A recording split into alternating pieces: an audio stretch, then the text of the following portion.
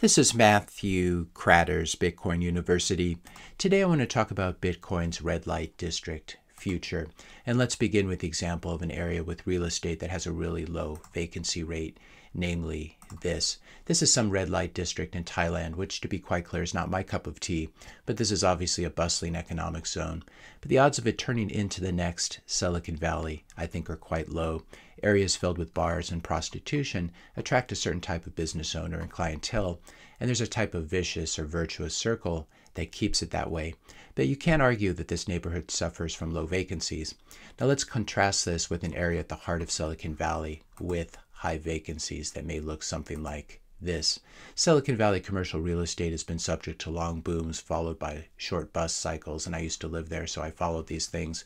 We had the dot-com boom and bust, followed by a period of low vacancies and very low cap rates from 2003 to 2020, when the lockdowns and the move to work from home again decimated some commercial real estate. So we can see how vacancies peaked after the dot-com bust, and then they slowly went back down, and now I've been creeping up in the past few years since COVID.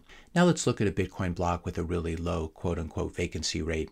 This block is almost completely full, 3.96 megabytes out of a possible 4 megabytes, and we can see that the inscription in it, the spam in it, takes up almost the entire block, and this is what that spam looks like. Now when I look at a block like this, I just see crappy fiat art. But pro-spam crypto VCs and malicious mining pools rejoice when they see a block like this. They say, look, the block is almost completely full. Low vacancy real estate, the landlord, the mining pools collecting full rent.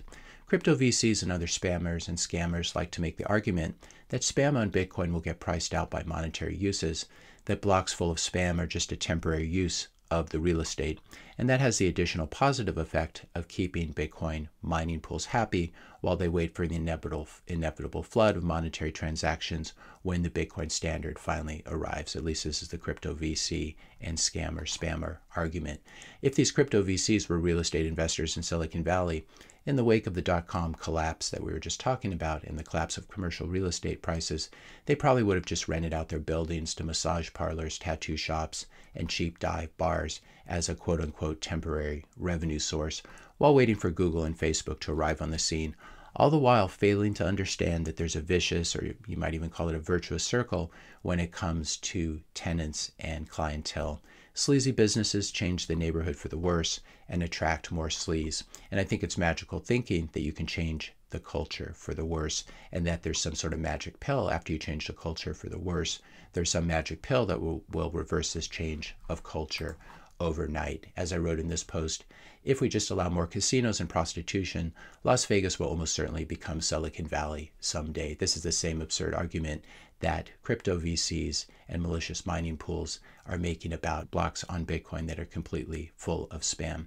Unfortunately, we're seeing a similar change in Bitcoin culture as well that may be difficult to reverse if it's allowed to fester for too long. 4 megabyte blocks full of inscription spam is nothing to celebrate.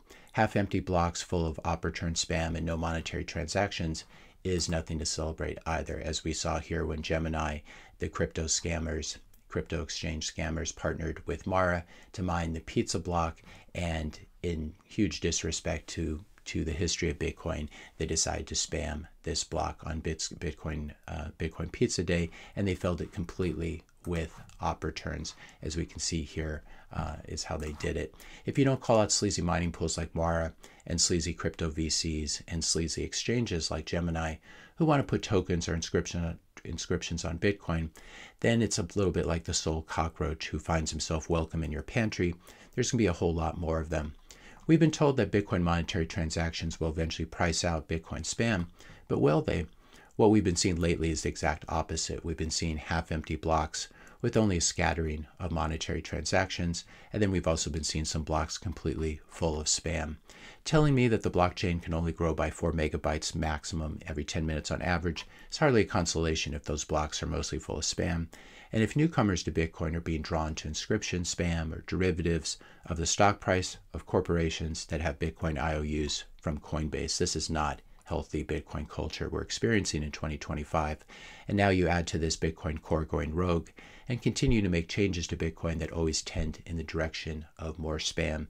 And if you haven't been following that, I'll put a link to these two videos. Bitcoin core just went rogue from 2 days ago, as well as this explanation from yesterday about Bitcoin nodes, mining pools, and spam, and how the whole thing works. In conclusion, ultimately, we're going to need full Bitcoin blocks because that's the only way to increase the transaction fees that will compensate mining pools as the block subsidy, which is currently 3.125 Bitcoin, as this continues to get halved every 4 years and trends towards zero. Because if blocks aren't full, you can always bid the minimum 1 sat per VByte and still get into the next block. And this is why you eventually need blocks full of monetary transactions if you want Bitcoin to succeed.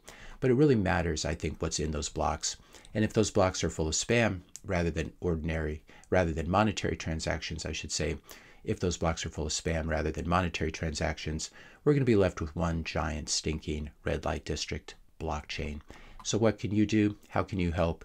The most important thing you can do is you can stop running Bitcoin Core. You can switch to Bitcoin Knots. You can run a Bitcoin Knots node to help to filter out spam.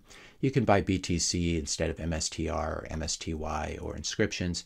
And then you can make actual transactions on chain using your Knots node and your Bitcoin. And if you want to learn more how to do that, I'll put a link in the description notes below, running Bitcoin Knots, how to do it.